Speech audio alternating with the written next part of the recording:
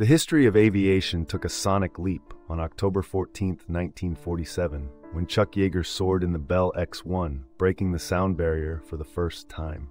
Painted bright orange and nicknamed Glamorous Glennis, this rocket-powered aircraft achieved over Mach 1, shattering long-held speed limitations. Fast forward to 1976, and the Lockheed SR-71 Blackbird, a stealth reconnaissance plane, set the record for the fastest air-breathing manned aircraft, flying at Mach 3.3. Today, as aviation enthusiasts dream of even faster possibilities, we witness the development of projects like NASA's X-59 QST, designed to create a sonic boom as quiet as a door closing.